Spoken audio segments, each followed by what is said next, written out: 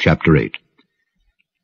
And when he had opened the seventh seal, there was silence in heaven about the space of half an hour. And I saw the 7 angels which stood before God, and to them were given 7 trumpets. And another angel came and stood at the altar, having a golden censer, and there was given unto him much incense, that he should offer it with the prayers of all saints, upon the golden altar which was before the throne. And the smoke of the incense, which came with the prayers of the saints, ascended up before God out of the angel's hand. And the angel took the censer, and filled it with fire of the altar, and cast it into the earth. And there were voices, and thunderings, and lightnings, and an earthquake. And the 7 angels which had the 7 trumpets prepared themselves to sound.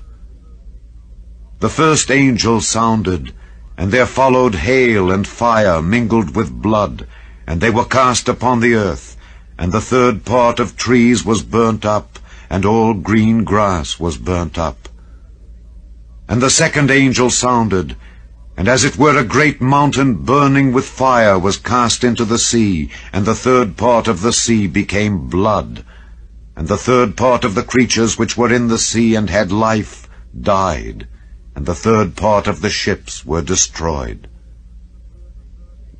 And the 3rd angel sounded, and there fell a great star from heaven, burning as it were a lamp, and it fell upon the 3rd part of the rivers and upon the fountains of waters, and the name of the star is called Wormwood.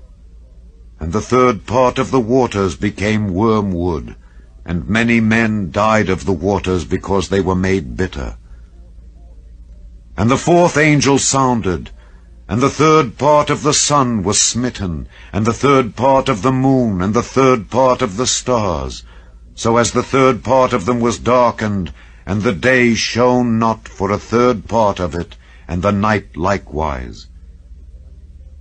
And I beheld, and heard an angel flying through the midst of heaven, saying with a loud voice, Woe!